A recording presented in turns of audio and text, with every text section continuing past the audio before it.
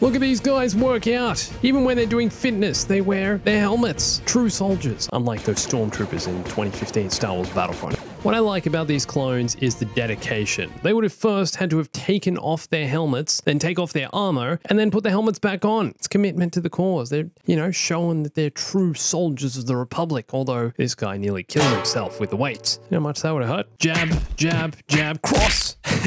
Oh, so that's why they wear helmets. Lots more videos on the main channel. Go check it out. Link down below.